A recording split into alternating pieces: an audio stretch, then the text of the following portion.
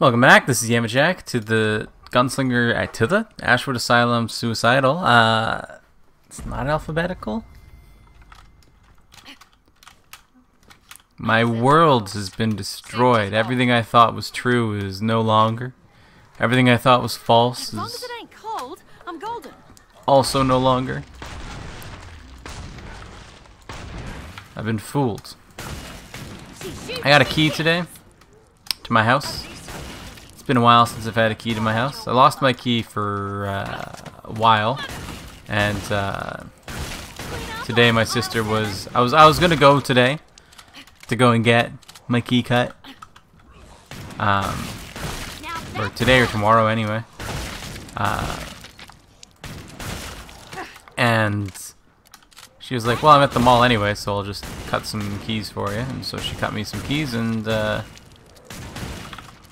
I got a couple of house keys now, which is great because I can go, you know, out in the day. I don't have to wait for somebody to come home for me to be able to go out. And, you know, it's kind of a situation where you don't realize how good it is until it's gone. Something as simple as just having a house key. Remarkably convenient. Who would have thought, right? Who would have thought? What an incredible, you know, discovery to have made. Nobody would have expected it. Having a house key, convenient? Nonsense. It's nonsense. Bring up the trading controls and upgrade your gear. This cat's back in the game. I'm probably gonna go grocery shopping tomorrow afternoon. I'm thinking. Time's over. Get back to work. More Zeds Can I not get out over here? I guess not. Yeah, I'm probably gonna go grocery shopping tomorrow afternoon. See how it goes. You got pinned. Holy cow. Dude got pinned, man. You didn't stand a chance. You be dead. You just like existed for a moment and then was just destroyed. My goodness. Clean up on aisle 7. My goodness. No. Denied. Anyway, grocery shopping tomorrow. I think I'm gonna go for a stir-fry week. I don't know, maybe pasta week? Nah, stir-fry week. Stir-fry week. I could go for a breakfast week. Breakfast week kind of sounds good. I kind of did that this week. All I had left from my last grocery trip was eggs, really. So I've been eating a lot of eggs lately. But I could do like a breakfast theme. Get some bacon, some eggs, make some bread. You can have eggs Benedict, French toast, maybe some pancakes, waffles. What other kind of classic breakfasts are there? I could pick up, I mean I could pick up a steak, but I don't really like buying, I don't know, bacon's meat I guess, but you make an exception for bacon, right? Oh yeah. That's how being a vegetarian works. Isn't that how it works? I don't know. I have a well, I was gonna call it strange, but I don't think it is strange. I think I actually have a reason for it. But I have an aversion to buying meats, but no aversion to buying bacon, and it was the not buying or buying bacon part that I was gonna call strange. But I think it's justified. Which is yeah, I was gonna go on a rant about how it's weird because I'm like, well, I don't know, it's still meat. I'm still buying it. Why do I got a problem with buying like a pork chop, but not a problem with buying a pork belly? But for me, if I cook like a pork chop or a steak or something like that, like I eat it and that's it, right? You know, that pork chop or whatever. That's my food for the day, and that's, or not necessarily the day, but that's at least the protein, the meat that I need for the day. You know, that's all the protein that I need, right? But Love this gig. the heck, dude just got destroyed. But with bacon, if I buy bacon, you know, the same amount of bacon ends up making a lot of bacon fat, which I can then also use in other dishes to get kind of like I guess it just lasts longer because it's much fattier. So why am I not happy with buying just like animal fat? I don't know. Why am I not? Maybe I will. Maybe I'll stop being a animal, you know, muscle buyer. I'll be an animal fat buyer. Maybe that's my new life. It definitely isn't. But I buy a pack of bacon and it lasts like forever, just because I mean, in the first place, the bacon lasts a good while, a good week or something, and then the bacon fat also lasts for a while. It goes a long ways, the bacon. So I like it. And yeah, I don't know. But I might go for breakfast. I could go for a stir fry week. I could go for a breakfast week. I don't know. I mean, they're both pretty good options, right? They're both pretty good options. Guess I'll make the decision tomorrow when I go grocery shopping, or the next day when I go grocery shopping. Whatever day it is that I'm gonna go grocery shopping, it's tomorrow. Kind of have to go tomorrow. Kind of have to go tomorrow. No, it's too many husks.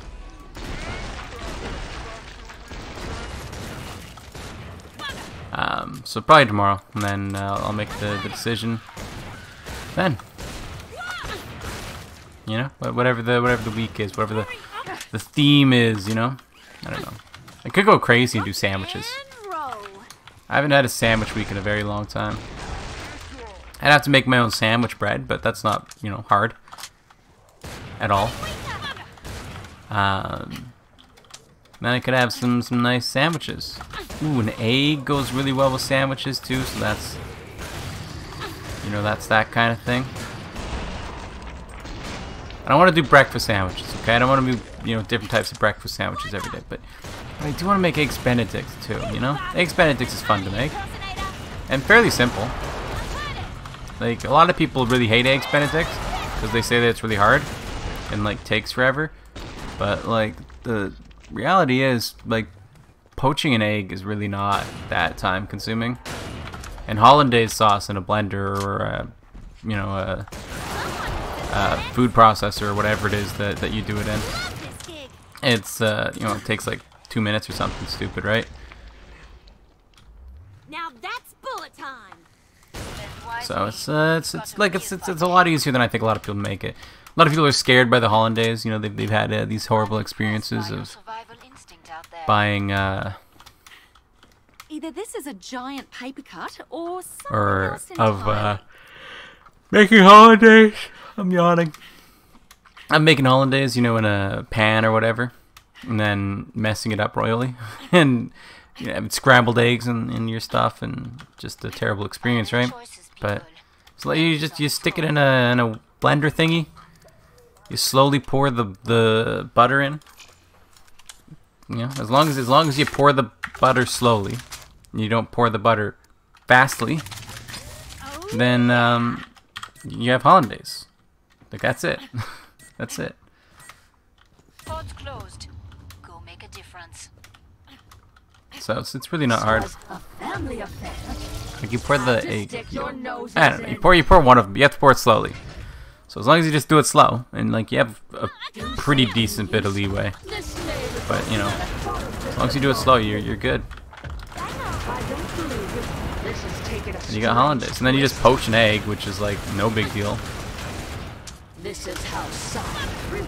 you got you toast an English muffin or a biscuit or something, Then you've got your eggs benedict, and it really doesn't take that long. I know Alex the French guy cooking or whatever. He did a thing recently where they were like speedrunning making eggs benedict. I'm feeling generous. Running dry here.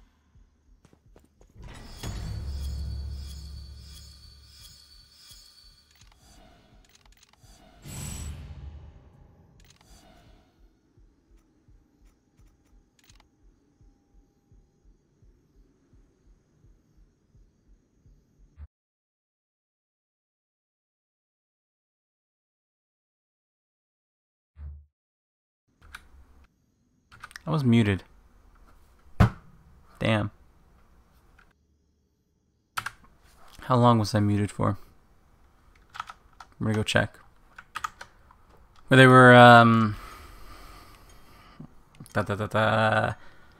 something, they were speedrunning Eggs Benedict. Alex, the French guy, cooking. They were speedrunning. They got it down to about 10 minutes, which is like pretty good. But they microwaved the poached egg in like a cup of water and with like some vinegar or something like that. And I'm like, I don't know, that seems like a little bit...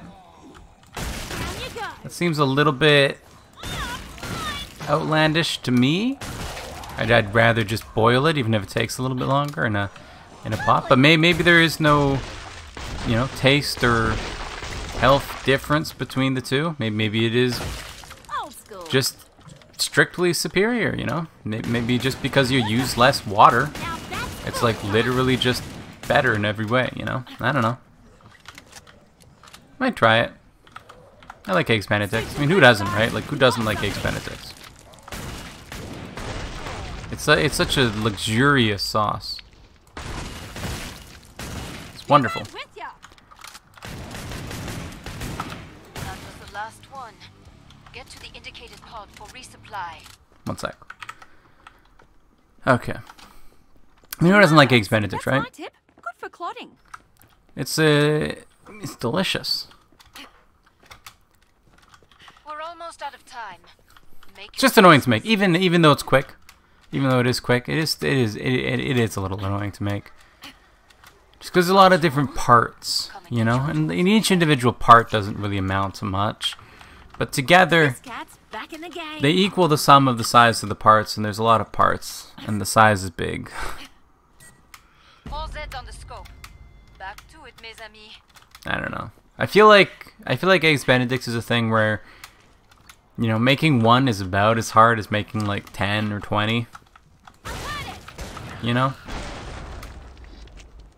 The difficulty and the time investment and all that, it doesn't really change so much as you add more Eggs Benedict. You know, it kind of does, but it's the majority of the work is really with the buying the ingredients, making sure you have all of them, and preparing them, and you know, all that. And each thing, you know, you end up like, okay, you want to cut up some chives or something. Cutting like a few more chives doesn't add any time, right? The majority of the time is in the like getting the knife out, getting the cutting board out, getting the chives out, cleaning up, putting them away, right? Like that's where the majority of the time ends up going. So if you just grab more chives from the fridge or something, or from your garden or whatever, stick them on the cutting board and cut them at the same time, that doesn't add any more time and you get more chives. If you want to crack more eggs into the pot or something, you know, it doesn't really add much time. It's about the cooking time, right?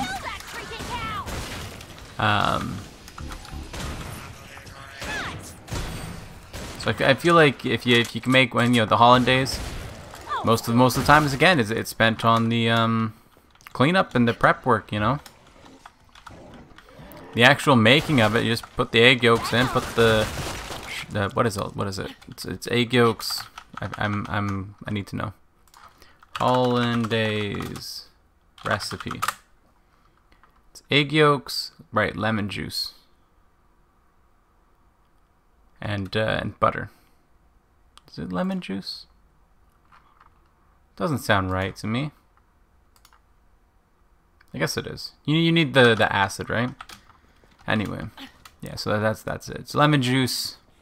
Or some kind of acid, anyway. There's Zeds on the scope. Must close the pod very Egg yolk and butter. Or, like, fat, I guess. Something to... You gotta get that emulsification going on. So you need the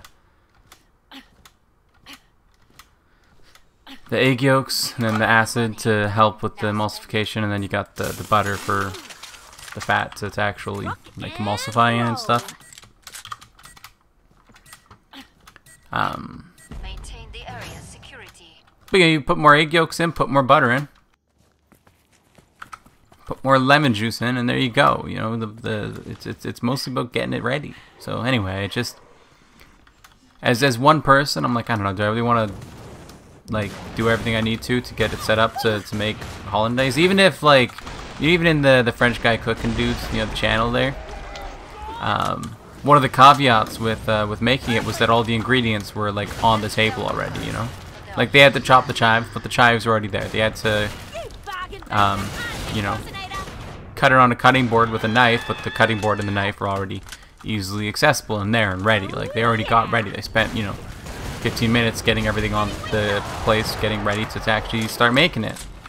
You know, so really it wasn't 10 minutes. It was longer than that, but it's yeah, and relative to just like toasting a piece of toast and then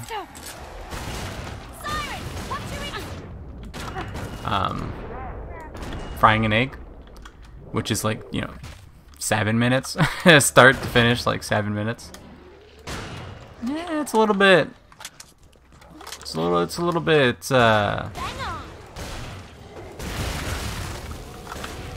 know, there's a time difference there for sure. I don't know, maybe.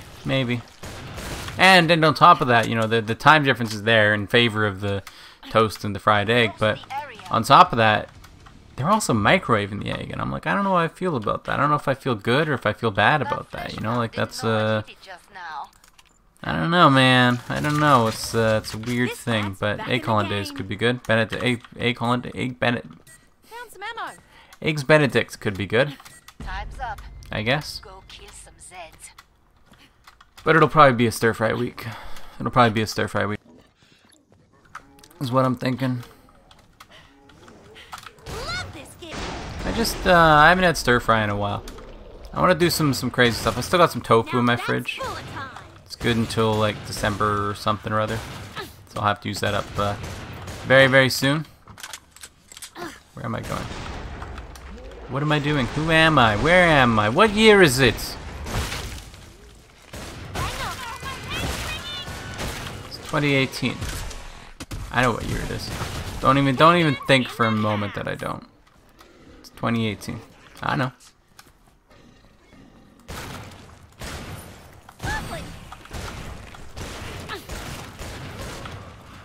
Probably stir fry.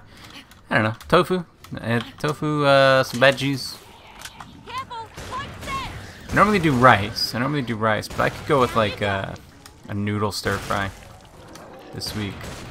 Stir fry is kind of one of those things where I make it like once, and then I just eat it throughout the week, you know?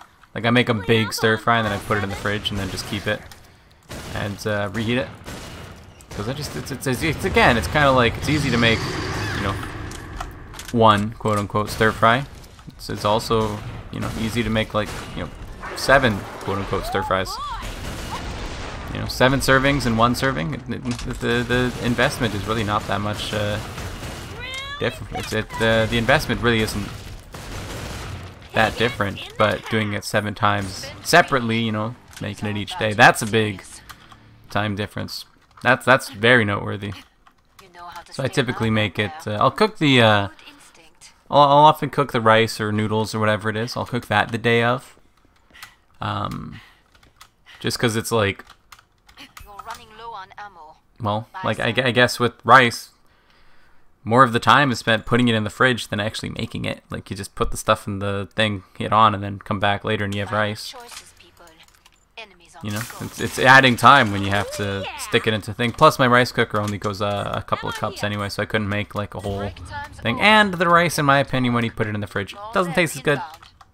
It's not as good. You know, if I want something that requires that kind of more crunchy-ish kind of thingy, you know, a little bit more dry out kind of rice thing, you know, that you kind of get when you have your rice sitting in the fridge for a day or two. If I wanted something like that, then yeah, sure, you know. Fried rice oftentimes benefits from that. You know, they'll ask you to put your rice in the fridge for a day or something. It's not necessary, but you know, it can be okay. Then yeah, I'll do that. But for the most part, you know, it's rice that's been left in the fridge. It's just not as good. It's just not as good. Rice that was just made is much better, in my opinion. So that's kind of why I make the rice. And then noodles is always like just pathetically easy to make, you know? Like who's whining about being able to like having to make noodles? You know, it's like a 2 minutes of time investment. You stick it in the pot, you wait like, you know, anywhere from like 2 to 10 minutes or whatever, depending on the noodles you're cooking and how well done you want it to be done, and blah blah blah blah blah. It's like nothing, right? It's mostly just waiting, and you can go do something while you do it, you know. It's always the same.